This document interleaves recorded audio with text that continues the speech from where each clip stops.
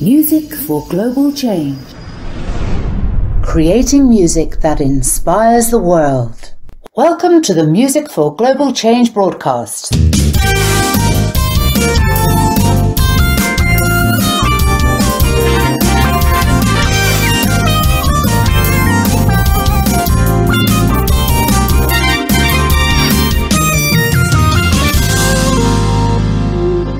And now here's your hosts, founder and music ambassador Skyler Jett with Deborah, Fennella and Tom Bryant.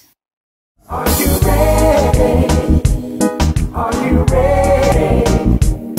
Are you ready to start a revolution? Are you ready? Are you ready?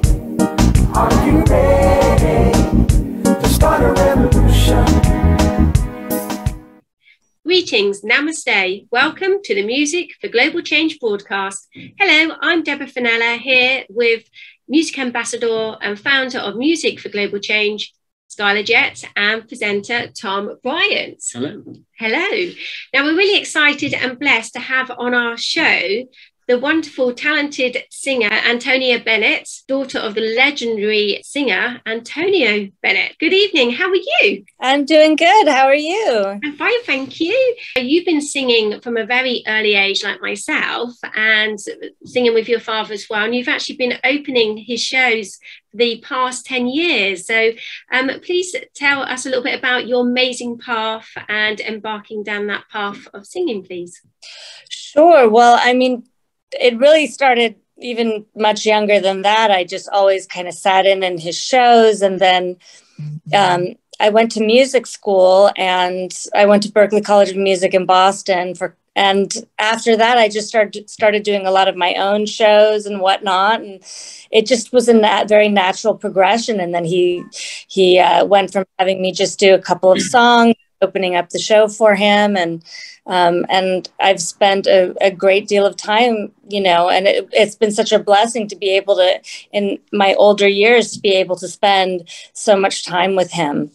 You've also been embarking down the path of songwriting as well, haven't you? So please tell us your very first song that you wrote and what it was about. Wow. I guess the first song I wrote was actually about my mother when I was quite young. I don't even think I have a recording of it, but I might somewhere. I don't know where it would be. Yeah. Oh, that's wonderful. So your mum was obviously your inspiration as well as your dad. And you wrote a song all about how inspired you are by your beautiful mum too. Artists, we take from things all around us. We take from everything. Yes. Yes. So have you got any plans to write one about your dad in the future? Well, I'm not opposed to it. I have no big plans, but there have been a lot of things that I've written that have echoed memories or experiences from him, and maybe more openly at some point I'll write a song about him. Oh, that'd be wonderful. If you were growing up, with the likes of Frank Sinatra, Dean Martin, and Gene Kelly as well, who was your inspiration as a child? I think my inspiration was, again, all of these different people. I was also surrounded by a lot of great writers. One of the people that came to the house a lot was Swifty Lazar, who was like one of the most famous agents for literary writers. And I think that, when you're surrounded by so many different creative people, they all become your inspiration.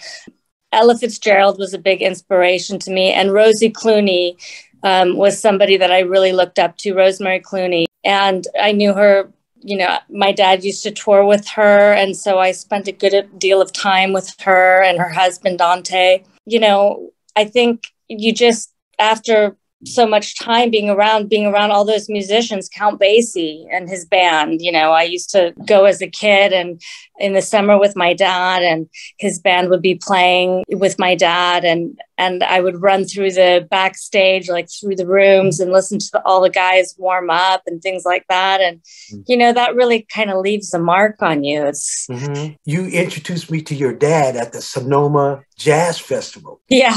Wow. You know what I love about your dad so much? He does this thing where when he ends the song, he goes, And the band knows that, right? And I mean, he got a standing ovation every song. I was loving that, And I think he had turned 80 then. What was the most beautiful thing to me, because musicians go, no, man, I'm too old. And I'm going, you can't say that to me, because I met Antonia's dad and he was still on the stage at 80. Well, I mean, he's 95 now. Yeah. Wow. So. The other thing I love is your dad has a passion for art. He sure does. Yeah. He loves to paint. Is that like a release for him to be painting? I don't see it like that. I don't know. Maybe it is for him a release in the same way that singing is, though, in a different, maybe manifestation of the same kind of creative energy. But yeah, I think for, he always did that. He thought he was going to be a professional painter. He went to the school for industrial design in high school, where he went to school. He was always painting. As long as I've known him, he's been painting, but he was painting since then. He's been painting.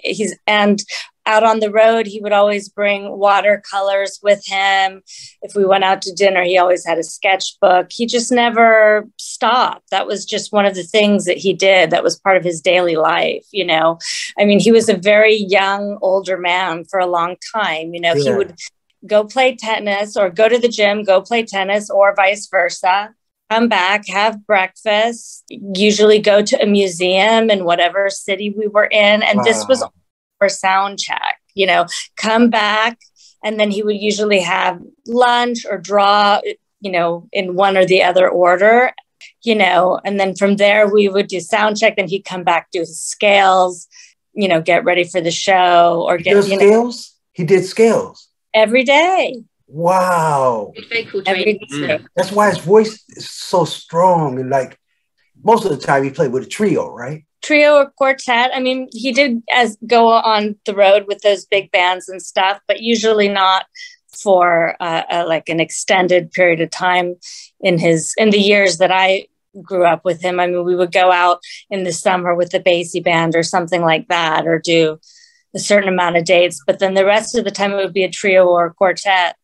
Our concept is to do social conscious music. So we're trying to start this genre of social conscious music, which it hasn't been done before, but there's been millions of songs. As a matter of fact, when I looked on Google, there's been 192 million social conscious songs written. So there's never been a platform for it, or radio stations, or performance places, right?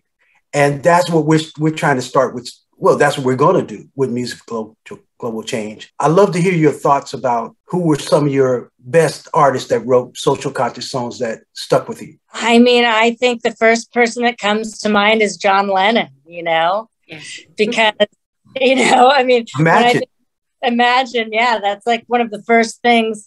And I think a lot of people write those types of songs. They don't set out to do that. It's just, life is so big. And when you're writing music, you tend to write about what's happening to you or what's around you, or you write about love songs, things like that. But once you've written your, 20th love song or whatnot, you start to write about all kinds of things, all different kinds of life experiences. And I think people do tend to, after a while, to start to write about different subjects that are things that we all go through, that we all think about. Yeah. Do you remember Marvin Gaye? Sure. And he had the What's Going On album, right? Going On, great record. That was, and then Nina Simone and Curtis Mayfield, and there's just so many. What was crazy, because all of them started out doing love songs, but when they started doing social conscious songs, their career went through the roof. Because social conscious music isn't for somebody, it's for everybody. It's for everybody, and even people who've never really been in love, or whatever, even young people that can relate to that, to those types of experiences, Have you ever written social conscious song? I've never set out to do it. I guess there would definitely be some of my songs that have like bits and pieces that are a little bit broader in that way. Yeah. But maybe not the whole song, You know? Okay. What we want to do is all the guests when we get on, we try to get them to do a social conscious song so that when we go to show that this could be a big thing, any lyrics that heal, educate, and solve problems, right? It could be any kind of instrumentation whatsoever. I look at, Michael Jackson and YouTube, when they started doing social conscious music, their careers went through the roof, Sure.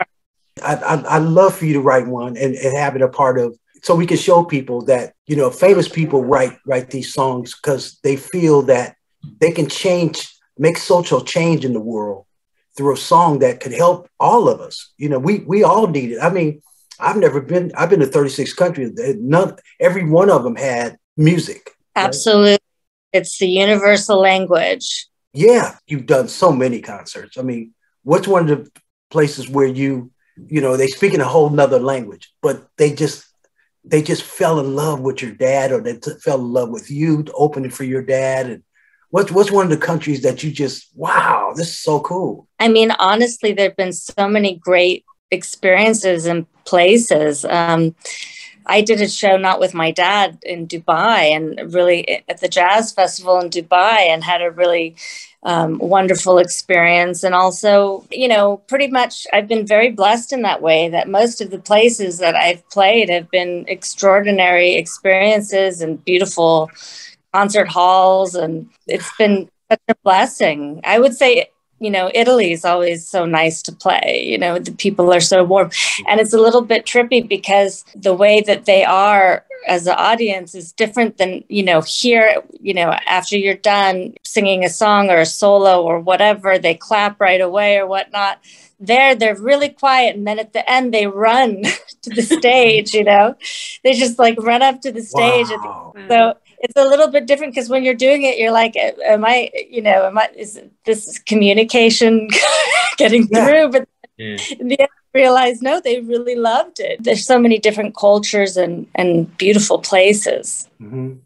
Out of the places that you've performed, which has been the sort of favoritist out of all of them? Gosh, that's very hard to say. I think, and I would say that probably this is a similar experience for a lot of musicians. I think that my favorite places to play are the places where I made a connection with somebody, a person, an old friend, a new friend. You go to so many different places, and then those are the places that you really kind of remember and want to go back to. Yeah. Wouldn't you say that that's kind of happens to a lot of musicians? When I replaced Lionel in the Commodores, and we went to go play in China, when I got to singing the song 3 Times a Lady, they took their lighters and they was going, you got 18,000 people with their lighters going from side to side, right? And they were all singing with me, right? Oh, it's beautiful. But then backstage, I tried to talk to them and we couldn't. It's no language. Difficult, yeah. It's like the only, English that they knew, right? Language of song, yeah. Mm-hmm. And it goes to show you how powerful that might be. The only, English in a lot of places, but I'm like you. You go to Italy, you go to different countries, and music, it connects us all so beautifully, It does. And we have to spread it even more. But, since the pandemic, we haven't been able to go out and perform. And I dedicated a song that I wrote for dancers because, they haven't been able to go out neither and do their thing, right? Called Dance Like I'm Losing My Mind. And what I did was with this young guy that I helped produce, I saw Terrell was on Oprah Winfrey's show, right? And Oprah Winfrey wanted to show him that all these people were dancing to his song Happy. So, and it was different countries and people would just have their cell phones and they out in the street and they dancing Happy. And he just started crying because, how beautiful is that? People around the world singing your song, right? And I got that idea from that Oprah Winfrey show. I got dancers from different countries. They dance in Africa, and they were, and music is like the most incredible feeling ever, And you went to Berkeley, huh? I did, yeah. My buddy's a professor up in Berkeley. Nice. And he sings with Bobby McFerrin. He's the bass singer for Bobby McFerrin. That's great. Tom, you got a question? I do, yeah. Just want to talk a little bit about your music, Antonia. Your latest release, Embraceable You. Can you tell me a little bit about that song? What's the inspiration behind it? What was the kind of motive behind it? Well, I've always been a really big fan of Cole Porter. I mean, that most of the songs on that record, well, all of the songs on that record are standards or American Songbook. And that wonderful composer, British composer that wrote Sail Away. And he wrote all those great plays. Noel Coward, he's a wonderful British composer. He wrote a lovely song that I recorded a long time ago called Sail Away. And I was just thinking, because there's a lot of his songs that whenever I do American Songbook type of records or things like that, I always include him because he wrote Mad About the Boy, which is also an incredible song. But on that record, there are no Noel Coward tunes. But Cole Porter really could do it all. And he wrote great lyrics. Back in those days, you had lyricists. Most guys were or a top line writer, a lyricist, or they wrote the music, and he wrote the most incredible love songs that just translated, that they've been translating through all these years. Fabulous. Thank you.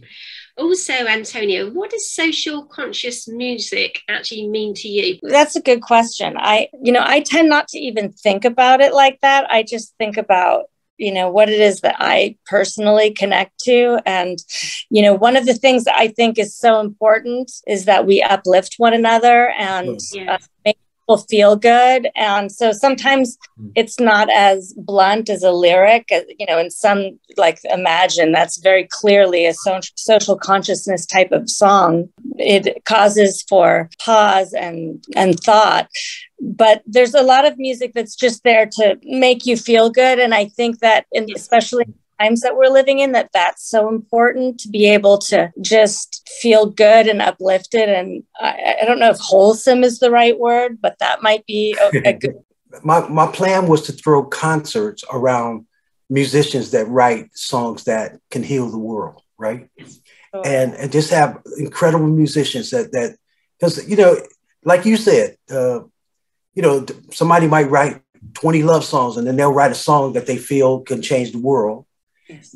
But because there's no platform to keep that going, you know what I mean? And they go back to the love song thing. And you're talking about yourself again, right? And, but I would even go so far to say is the love song can change the world too, because if I'm depressed or whatnot, there's one record that I always go back to listen to, and it's an old record. It's the Louis Armstrong and Ella Fitzgerald duets record. And there's something about, and it's all love songs, on that record. Yeah. But the timbre of the voice, the sound, the feel-good type of energy, it automatically makes me feel better. It automatically makes me feel good. And I think that if people are feeling good, they're less likely to do things that are not so great, That's right. True. So true. What kind of scales would your dad do? Well, he studied bel canto, classical music, bel canto. He used to study with this guy, Carlo Minotti. And I guess he met him at the Actors Studio before it was the Actors Studio, like at the very beginning stages of the Actors Studio. And he would just go and do scales with him, I mean, my dad kind of came up, from the story goes that he was like the black crow in the Catholic choir. They kicked him out of the choir for having a raspy voice as a kid. Yeah, his brother they called him like the young Caruso. His brother had this like very clear sound when they were children, and he was singing at the Met and whatnot. And they considered my dad the Black Crow. So he just thought he was going to be a painter. Wow. Yeah, he thought. Yeah. But then, through the years, he just kept doing it. And then when he was in the Army, he became the librarian of the big band. And then after he got out of the Army, he went for a record deal and got one. So wow. You never know where life is going to take you. I wrote a song called Music Can Save the World. And my dream is to do it like a We Are the World kind of vibe, where I'm going to have different artists sing like one or two lines. Mm-hmm. And I'd like to invite you to sing on this song with the other artists. Because I want to get artists from different countries. But then I want to have a big choir sing the hooks with you guys. And I want to get a little kids singing on it too in the choir, right? The trippy thing is Elvis Presley's daughter wants to make it the theme song for her foundation, for the Presley Foundation, right? Which is really, really cool, you know. This is a song that could be really cool because, like I said, I want to get singers from Portugal and different places and then take the money from it, start this little thing because Deborah and I and Tom, we're going to try to get shoes to everyone that doesn't have shoes. So when they come out to a concert, bring a pair of shoes that you ain't wearing, and we give you $10 off the price, right? Yes. And we're going to send it to different countries where they don't have shoes. It's so much we could do with music that doesn't take a lot of money to do it, right? And we can help. Absolutely. We can help people out. You know what I mean? And I tell people we're going to try to go around to the Rotary clubs and ask, you know, the seniors, you know, that if your husband or your wife died and they were musicians, can you give us the instrument? And we're going to give it to single parents that has a talented kid but can't afford the instrument. But my thing is you can't beat the sound of a human being. There you go. But so we have to get these kids, you know, more involved in playing instruments. So I want young people to start playing real instruments and I love to tell them a story about your dad. He does scales every day. They don't think they have to scales, you know, at nothing. You know, still doing scales even now, and he's not, you know, he's got his piano player coming over 3 or 4 times a week, and he'll never stop doing. I mean, hey, we have England, LA, and Maui on the call. This is the coolest thing, right? Gotta love technology. You gotta love it. Hey, I can hear you. How you doing? Fantastic. Meet Antonia Bennett. Aloha. Antonia Bennett. I'm just admiring your setup because I'm so low technology today. My computer wouldn't get on the internet. I'm like doing this from my phone, and you are all set up. I'm so impressed. Eric Gilliom, you're an award-winning musician and entertainer. You're multi-talented. From the roots in Hawaii, you've performed live on stages of Broadway, the Grammy Awards. You've gone into the mainstream through various concerts and appearances in films and TV. You're currently the lead singer of Mick Fleetwood's Island Rumours band, and you're based on the island of Maui, as we mentioned just a moment ago. That is all correct. Yes. Talented, Eric, definitely. Aren't you? Yes, you and a musician. You've also won the Hoku Award at Hawaiian Grammy for the best album with your partner Willie Kay as the Barefoot Natives. And also your versatility allows you to sing everything from rock, pop, R&B and Hawaiian. And you've also played with Earth, Wind and Fire, Steven Tyler, John Legend, Willie Nelson, Jamie Foxx, and also Michael McDonald, just to name a few. And you've also graduated at the Goodman School of Drama in Chicago as an actor, singer and a performer. Please tell us, have you always been sort of drawn to the music, entertainment and the world of arts as a child growing up? Well, first of all, thank you for having me. And yes, I am the most famous person you've never heard of.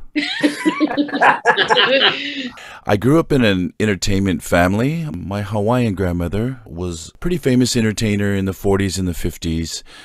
She was from Hawaii. She became a very famous hula dancer, and she ended up in Los Angeles on a ton of TV shows. She worked with the Marx Brothers. She worked with the Rat Pack with Dean Martin and Frank Sinatra and Sammy Davis Jr. And she had her own showroom in Las Vegas at the Tropicana Hotel. So I grew up in that environment around her, and my dad was, wasn't really an entertainer. He was more like her gopher, but, he had a taste for entertaining as well. And so we just grew up in an environment like, that just always had music and dance and things happening. And then my dad met my mom and moved told my mom and dad were 17 and 18 years old when they met in California. My dad was from Hawaii. My mom was from Wisconsin.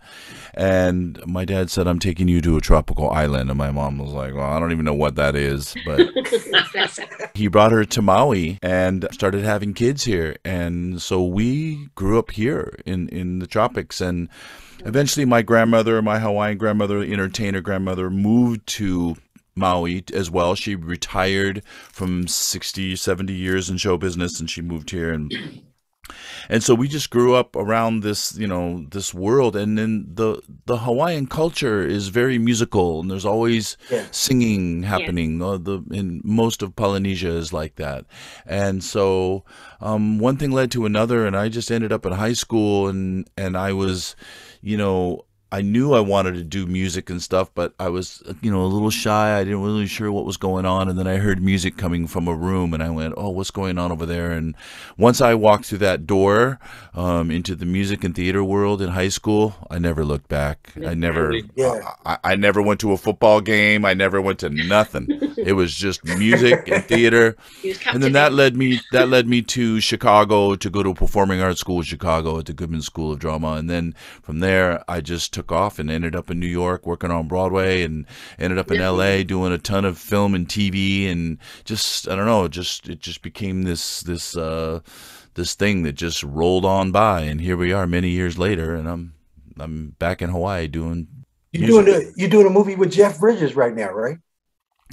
Yeah, I did a movie actually right at the beginning of the pandemic. It worked out really good. I say best pandemic ever. I was like, I got this project. I got a call from a director in Seattle who was a great documentary filmmaker named Susan Kucera, and she's made a bunch of very well-known documentaries, and she was doing this movie called Hot Money, and it's about climate change. You would love this. You guys would love it. Wow, okay. And so she asked me to score the movie, and I said, okay. So I did. It's on Amazon Prime. It's called Hot Money. Okay. And it's a great film. It's a heady film. It really goes in depth about climate change, and she talks to some of the greatest minds and scientists around the planet, and you get a real snapshot of what's going on with that. And so Jeff Bridges was on that movie with her. He is very much into, you know, taking care of our planet as well. And so now that's parlayed into her next project, which is going to be a movie about the Hawaiian cowboys, and Jeff Bridges is producing, and I'm going to be doing the score for that as well. So I actually did a movie before that with Jeff Bridges, and I got a call. I think I can say this. I got a call from the director, and she said, hey, you know, Jeff Bridges is on this movie, and I'm wondering if I could hire you to record all of his dialogue. And I was like, oh, okay, cool. All right. Because that's how he learns his dialogue for every movie he's ever done. Somebody records it and he listens to it, and that's how he memorizes his dialogue. And I was like, oh, okay, that's cool. So I recorded all of his dialogue. I mean, there's a lot of dialogue for this movie. Yeah. And then all of a sudden he calls me and he's like, hey, Eric, how's it going, man? It's Jeff Bridges. Hey, I dig your reading of my stuff, buddy. Hey, listen, you know, on this, can we go through a few things, you know, like on this, this line right here, can you read it a little bit more like this? And I was like, I'm talking to the dude. Like, wow. Very sweet, man. So yes, I'll be doing another project with him coming up here. Yeah. Listen, do you have a question for Antonia? Yes. Well, first of all, you're beautiful. Where are you right now? I'm in LA. All right. What's going on in LA? Well, it looked like it was going to rain this morning, but then, of course, it's a beautiful sunny day. Wait a second. You're Tony Bennett's daughter? Yes. Oh my God. Can I just tell you something? That man is so obviously beloved around the world.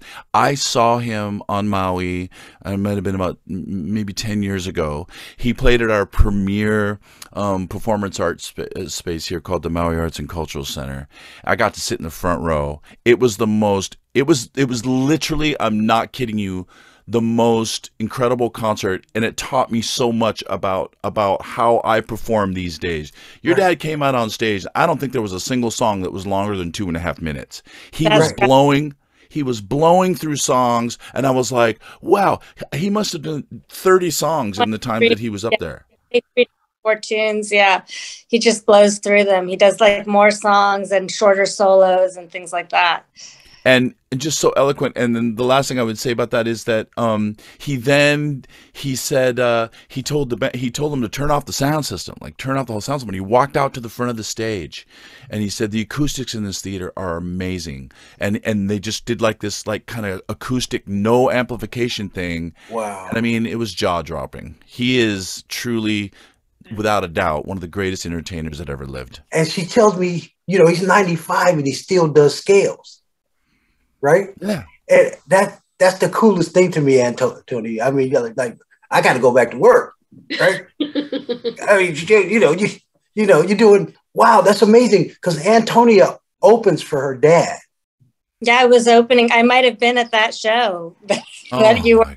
Oh, wait, you were at that show. Yeah. Yes, you were at that show. Of course. Yes. I mean, it was 10 years ago, so I'm just, It was a while ago. And I think we had just we were like on our way back from Asia. We had done an Asian tour.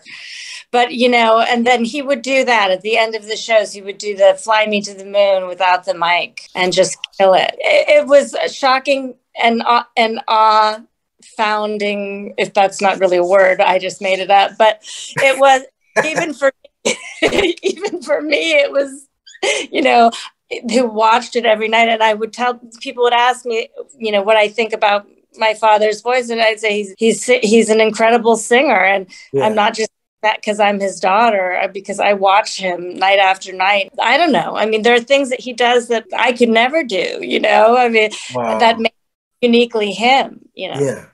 That's right. So, and the thing too that was amazing is his pitch is right on. Oh, right on the money, man. Some entertainers when they get, the notes start, they don't quite get there. Yeah. He was just note for note, man. It was amazing. See, that's what I love about back in those days. Even the Motown, when I used to go see Motown when I was like, 12, 13 years old, they didn't have monitors back then. And the Temptations and the Supremes and Four Tops and Stevie Wonder and Marvin, they were perfect pitch. That's right. I mean, it wasn't that long ago that we were using tape, and if something wasn't right, we had to slice it. Right.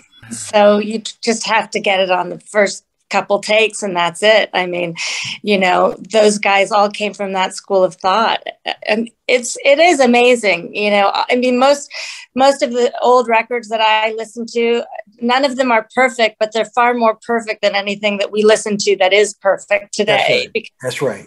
Even the mistakes were beautiful. Yeah, Miles Davis goes, there are no bad notes.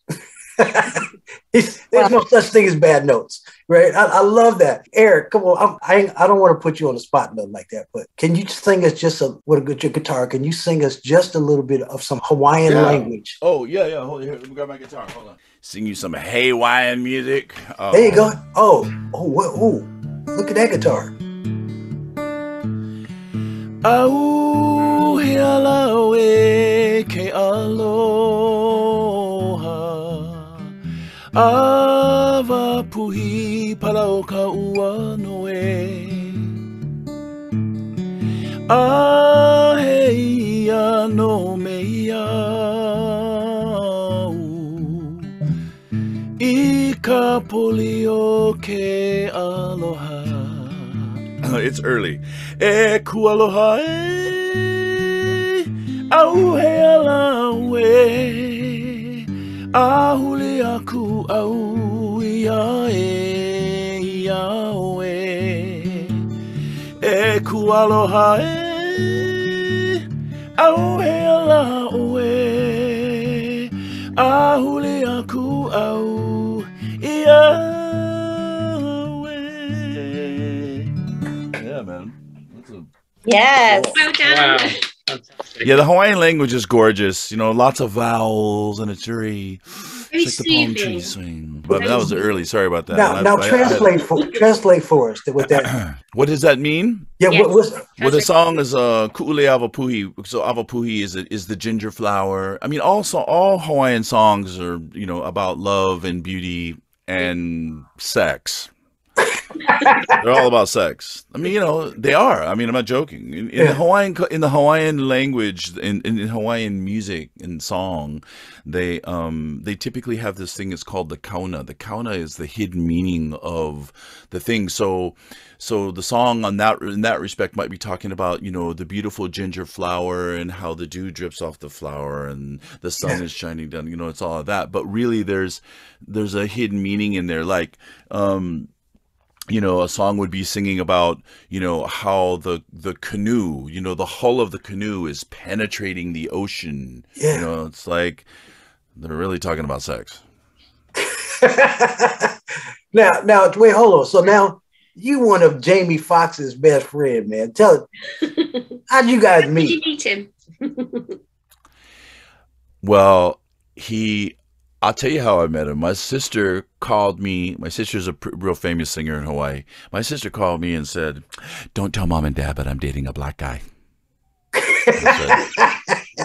And of course, my response was like, "Yes!" It's like, and it was Jamie. They went to school together in San Diego, and they dated for a while, and then, you know, we met through that, and we became friends and became family, and then 35, 40 years later. That was back when before he was Jamie Foxx. He was his real name, which is Eric Bishop. Okay. Okay. And he just came over to see you just recently, huh? Yeah, he was just here at Christmas time. He you know, he's like, he doesn't like to talk on the phone. He's a FaceTimer. He's FaceTimer. So I'm standing in this music store. I'm standing in this music store in Kaului, and I was like getting some strings or something like that. And all of a sudden, it's like Jamie. He's like, "Hey, what's up, man?" I go, "Hey, what's up?" He's like, "I'm here." I'm like, "Well, I'm where?"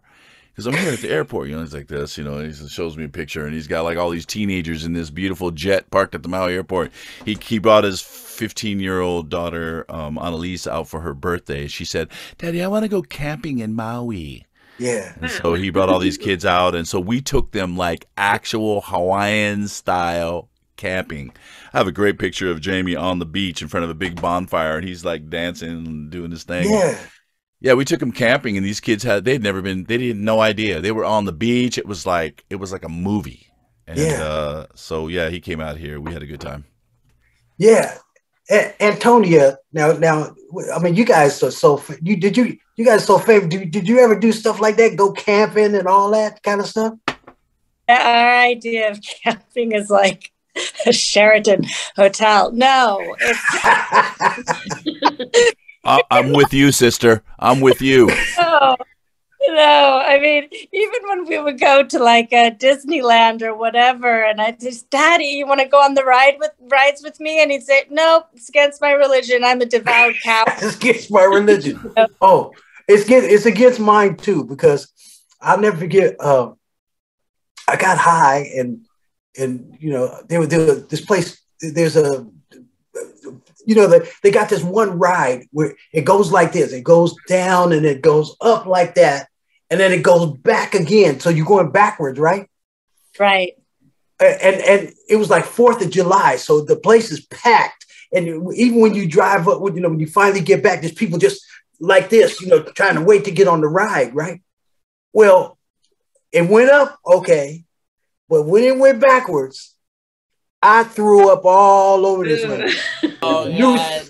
Right? Too much information. Yeah, too much information, Skyler. She's cussing me out and all that in front of all these people and stuff. Like, I ain't been back since.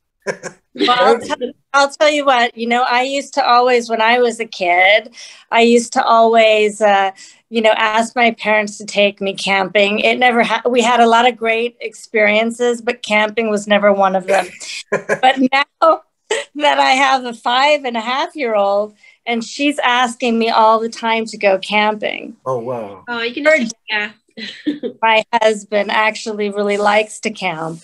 Yeah. And I'm like, okay, searching the internet, glamping. Glamping? What's that? It's a posh way. It's a posh way. Have like luxury sites with like, you know, where it's like a fake tent and inside there's a real bathroom, but you're in the wilderness and stuff like that. That's cheating, Antonia. That's cheating. That's straight up cheating. That is cheating. You're meant to get a tent and blow up beds.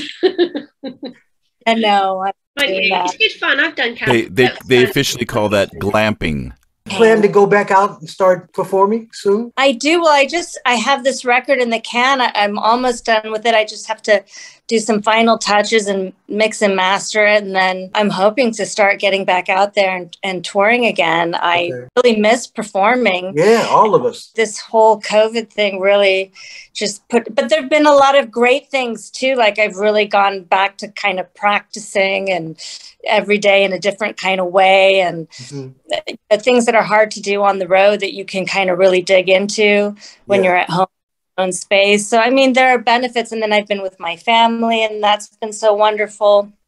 So there's good and it all weighs itself out, I guess. What do? You take a big band with you? I will do big band gigs. You know, if a big band calls me, I have charts that I bring with me. If they call me and say, oh, we'd like you to sing with our big band, I'll come and sing with the big band. Yeah. Or even an orchestra. You know, if an orchestra calls me and says they want me to do a show, then I'll pull out my charts for that. But most of the time, if I'm touring with my own thing, I just travel with a trio or sometimes a quartet. Oh, wow. Okay. Well, Eric, I wrote this song called Music Can Save the World. And I'm going to do it like We Are the World. So everybody sings 2 lines and then a big choir. So Antonia says she would represent California for me. Yeah. I'd love for you to sing a couple of lines and represent the islands. I'd be honored. Yeah.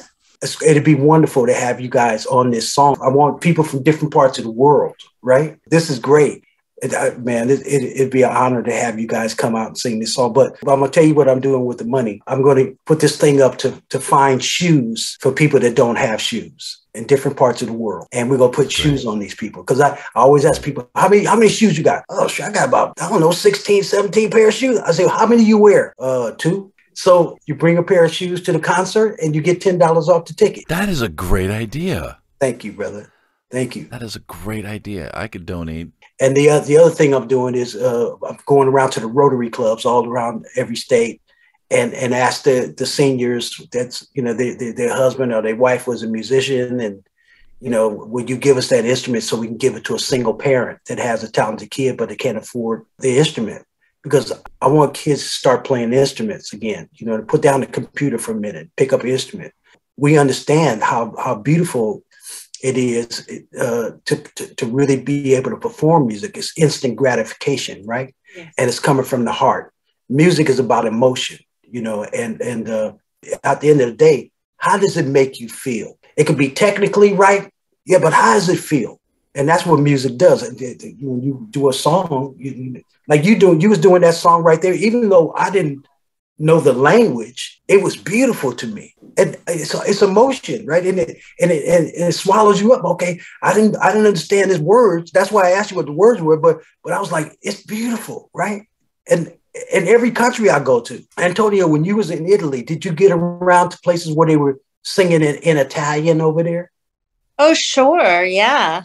I have a lot of Italian friends that are musicians. So, the thing is that it really doesn't, for me anyway, it doesn't matter what language somebody's singing in. If the music touches you, that's really the most important thing. Yeah, I'm doing this. It came out of the pandemic. It's like, well, if the people don't want to come to you, go to the people. So I'm going to these very large condominium complexes of, and they're beautiful. They're like gorgeous, right on the ocean. It's like this thing. And my cousin manages one of them. She's like, hey, would you ever want to come down? I was like, I got nothing to do. I'll come down and play. And so I set up my little PA system, went down there and played, and now it's like 200 to 300 people on Wednesday, and these people are, it's like a drug. They're just like, they're so, and I sing a lot of songs in the Hawaiian language. They have no idea what I'm saying, but it doesn't even matter. As long as it's good, nobody cares. That's right. Yeah. They love it. And so now they look forward to every Wednesday, right? Yeah, man. I look forward to it too. It's like a beautiful captive audience of 200 to 300 people. They're all sitting out on this beautiful manicured lawn and the sun is setting behind me. It's like a movie. Yeah. It's just gorgeous, man. It's just, so it's one of the wonderful things that came out of the pandemic. Yeah. Eric, I'd like to ask you actually, have you ever written any social conscious songs yourself? And what does social conscious music mean to you? Have I written any? Yes. Yeah. I wrote a song called Voice of Change. I mean, social consciousness is just collective mindset of, of creating a better world for everybody. I still think one of the greatest songs written of all time is John Lennon's Imagine. Wonderful songs, yeah. I mean, I grew up in a very sort of quasi-religious home. I grew up in perhaps the most boring denomination of our religion, which is Lutherans. Yeah. They're just people that are just glad. They're just happy to see you, and they're just glad people. I'm just glad about everything, which is cool. It's all good. But I grew up in this environment. I was kind of cool, but I was that one kid who was, sitting in the front row in church, and he'd say something, and I'd be like, well, I'd raise my hand. Yeah. I'd be like, well, I don't understand that. What do you wait? He had an actual boat, and then he put all the animals on a boat, and so that parlayed, 30, 40 years later to me just kind of going, man, I think, that's been one of the atrocities of our species has been the, proliferation of bad religious ideas and ideals. And that's really, some of the things that are really separating us at the end of the day, we are just a species. We're another species on planet Earth. And that's right. I think we need to get over all that stuff. We need to get past all those ideas. It's like, cool, believe whatever you want to believe. That's all good. But I think a lot of the trouble we're in right now is it stems from these really bad ideas and bad ideals. And so, and out on the periphery of that is, the real issues we're having on this planet. And I love George Carlin, who's one of my favorite all-time comedians, he always just said, the planet's going to be fine. We're fucked. Because it's true. He used to say, the planet will shake us off like a case of bad fleas. Yeah. It's like, so it's really, so to answer your question, it's like, what it means to me is that we got to focus on us as a species. Like, what are we doing as human beings with one another? Don't worry, the planet, we got to deal with that stuff. Yes, there's stuff that's happening, but it's really, it's like they say, evolution doesn't care about us. It just doesn't. Yeah. The planet, it's going to do what it's going to do. We may be here, we may not be here. It's going to keep going. It's been going for billions of years. So we got to focus on us as a species. You know what's beautiful is Antonia said the same thing about Imagine. Oh. That's how that song affected all of us. And it's like imagine peace. That's what he said. That peace, right? Isn't it? Peace is the answer. I'd always say, Paul was the cute one in the Beatles, right? But it was John that was writing the most significant parts of songs, right? And nobody was really paying a lot of attention to John until he wrote Imagine, and it separated him from everything, from all the Beatles stuff, right?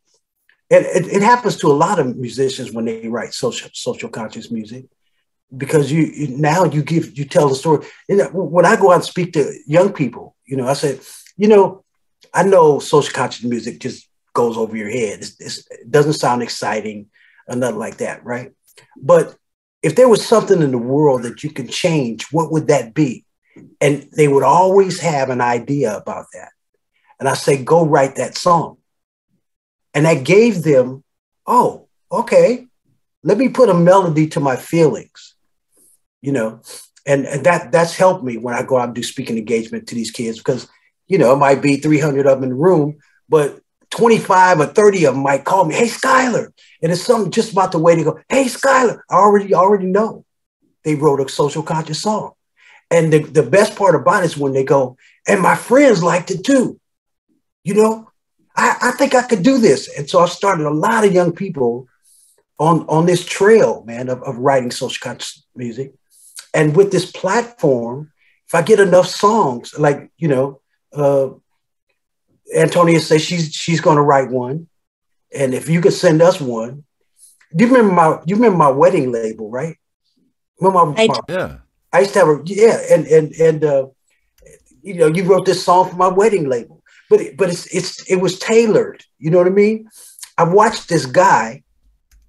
He did this wedding event, and I said, man, well, I do all original wedding songs because brides want something different, just like they want their dress to be different. They want the day to be different, but they don't have any new music. They use the same songs all over again.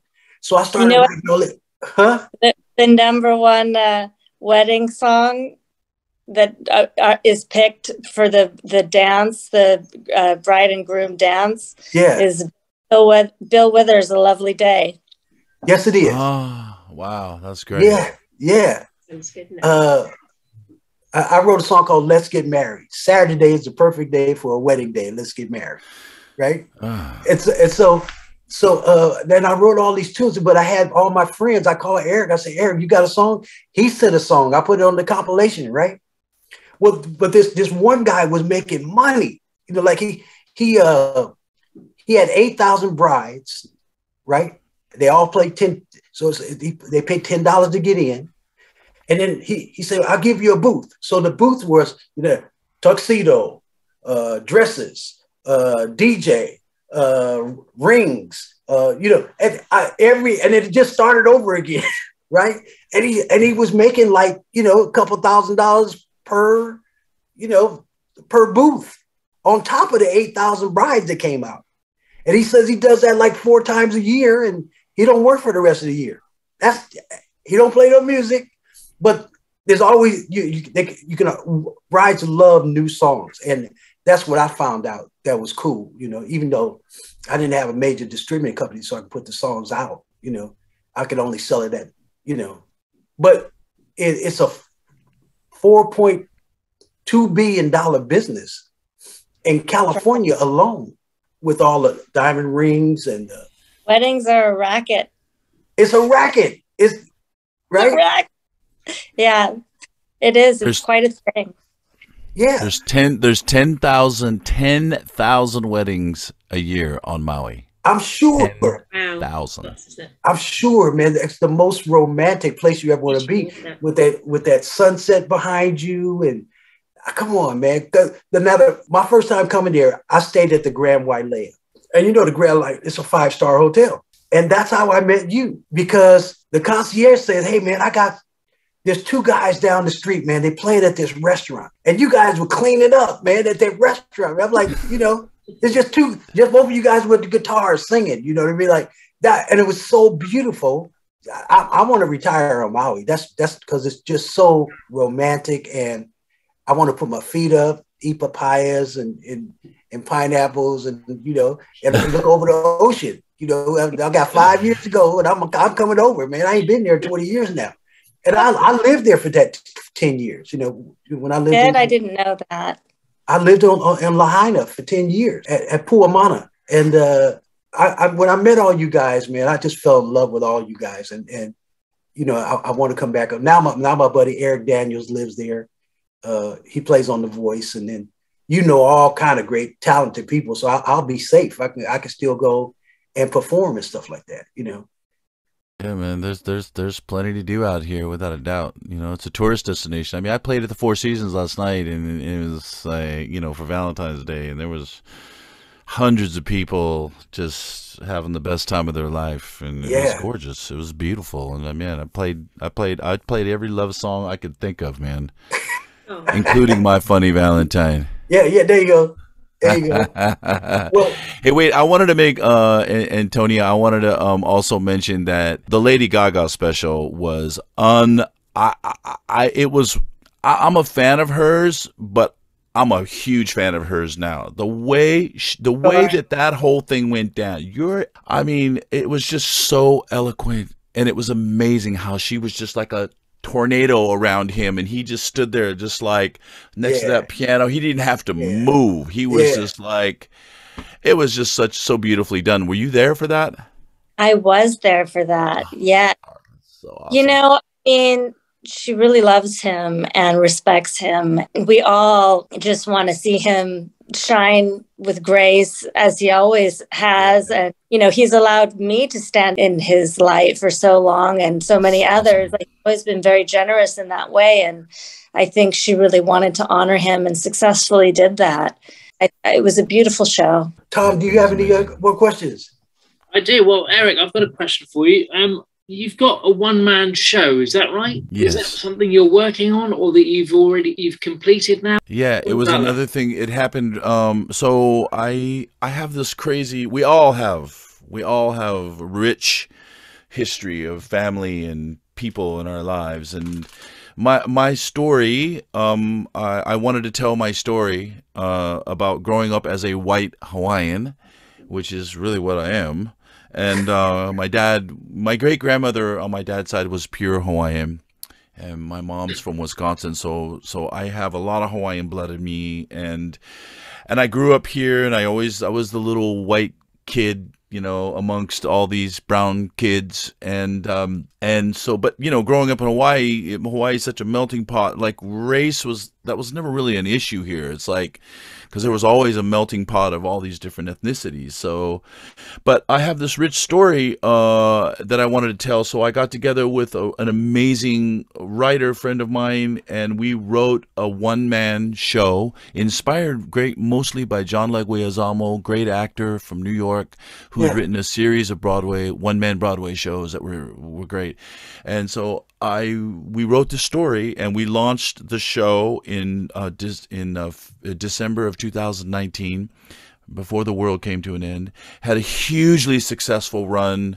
And so I tell the story about, it starts at the turn of the century, and it starts with my great-grandfather, who was a barefisted boxer from San Francisco, who got shanghaied on a boat and ended up in Maui in the boat harbor, and my great-grandmother had just paddled a canoe from Molokai, and they met in Kaului Harbor, and the story starts there, and I play all of the characters. I play great-grandma, great-grandpa, I play my grandmother, my mom, my dad, my brother, my sister, and I come out in full costume change, full everything.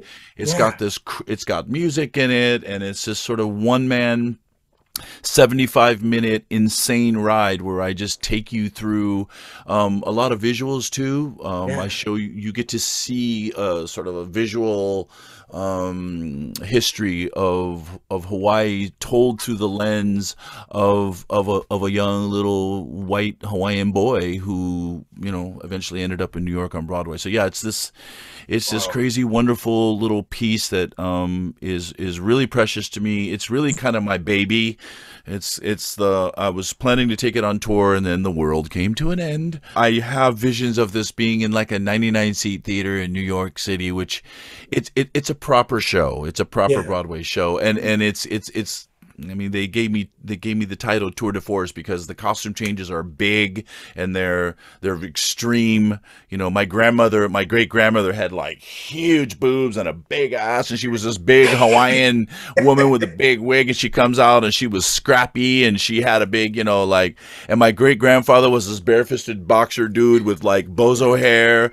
And so the images of everybody that's in the show, and it's also, the show is really a tribute to my dad. My dad was a wonderful, wonderful, wonderful human being, and it's one of the reasons why I see a lot of my dad in your dad, Antonia. That's because my dad passed 12 years ago, and when I was watching your dad, and I was watching that show, my dad had the same kind of vibe, just this gentle, sweet, kind, wonderful persona, and the show is really a tribute to him, and I have a lot of dialogue with him in the show, and so yeah, but thank you for asking. And yes, the show is coming back in May. Yeah, hoping to get back on tour with it. I hate to bring this show to a close, but I really love you guys, and thank you so much for taking the time to come on the show. Yeah, Skyler, for having me, and great to meet everybody, and I hope we get to chat again soon. Eric, thank you so much, brother. I love you, man. I love you too. Music can save the world. Music can save the world. If we all get together, music can save the world. Yeah.